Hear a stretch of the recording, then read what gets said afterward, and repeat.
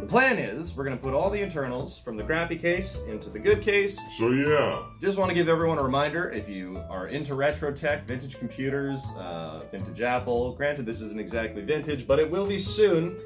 Don't forget to like and subscribe. I am the Canadian Computer Collector, and this is your life. Let's jump right into it. Ladle some syrup into your pockets, because it's time for a Canadian-style voiceover from a cool guy who just got his first set of glasses. So first step on this Mac Pro adventure is to take the tops off and have a look within. And start pulling out whatever comes out. Am I right? So we started with the CPU tray, and the hard drive trays, and the fan.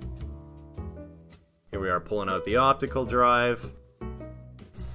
Nice yummy piece of lint, just the right size to fit in your mouth. So behind the optical drive is a plate held down by 2 screws. Make sure you label your screws.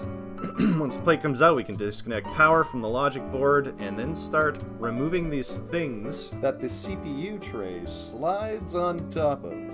And this was the first casualty. I got cut on this case twice, actually. Well, thrice, technically. But the other 2 were off camera, so I don't have footage of my bleeding foot or other finger for you, unfortunately. So, speaking of unfortunate, these 2 fans have to move inward for this piece to come out. This housing is held in place. You know, the design is wonderful, but it's held in place by those fans. So I had to slip the GPU out, disconnect all the cables, try and slide those fans inward, which they really didn't want to do. The one on the left especially. And then I used a spudger to get in behind and just push it for the final ½ inch or whatever that I needed to move. Anyway, with all that stuff out of the way, we can pull the PCI cards out. And another yummy piece of lint.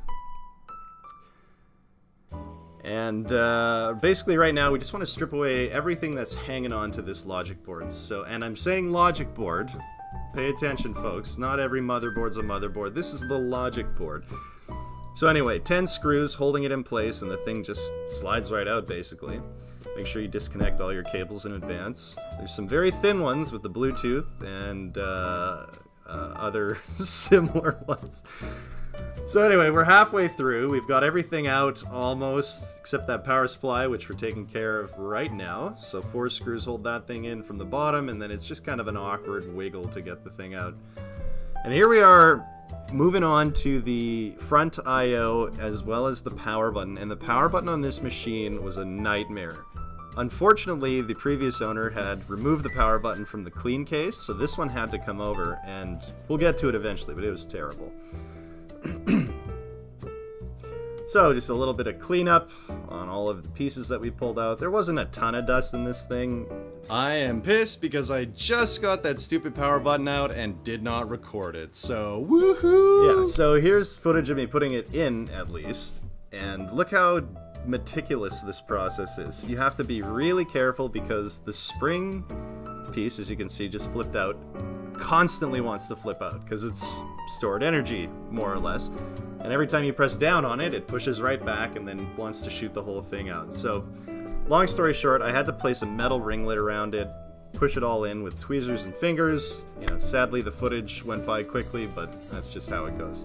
Logic board goes back in. A few screws, we don't need to see them all. Plug all the cables back into place, plug them into the front I/O, get that Bluetooth back in there, and then these 2 things, whatever the hell they are. I think they're Wi-Fi related. So cards go back in, and take note here, I actually put the cards back in a different order without realizing it, and that comes in later. But we can now plug the power back in, put the plate over top of the cable, slide the optical drive back into its place, which I missed the rails a couple times on, but eventually it went right in. Yup. And I forgot to film this part too, so it wasn't just the power button, but putting that housing back in place with those fans. Anyway, screws go in, hard drive trays go in, even though there's no hard drives in them. Fan goes back in. This fan didn't have any screws, so I donated 2 of my own. We can slide in the CPU and RAM, and it's testing time.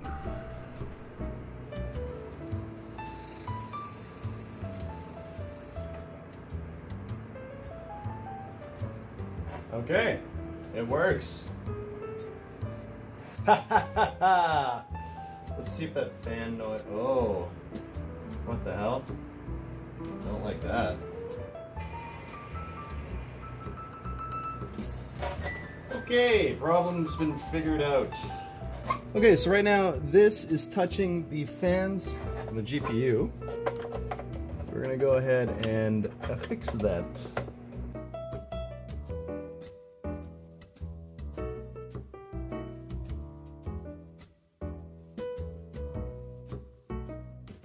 Okay, I think she's spinning freely. Let's try another boot.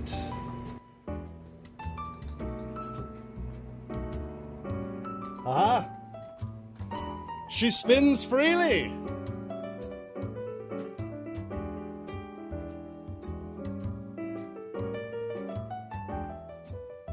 Okay, so that's a wrap on the Mac Pro case transfer. This was new territory for me. I haven't worked on an actual Mac Pro, especially a 5,1. I feel like I learned a lot. Transferring that power button was the most nerve-wracking thing I've done so far. It's a little tiny circle of PCB that's held in place with a ringlet. I can't remember the actual name of the circlet, or actually I think that's what Amazon's wore in Diablo 2.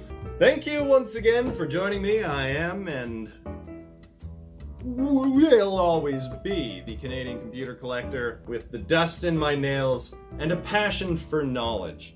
And again, anyway, thanks again, and without further ado, I will let you get back to your day. Yeah, am I right? My lords and my ladies.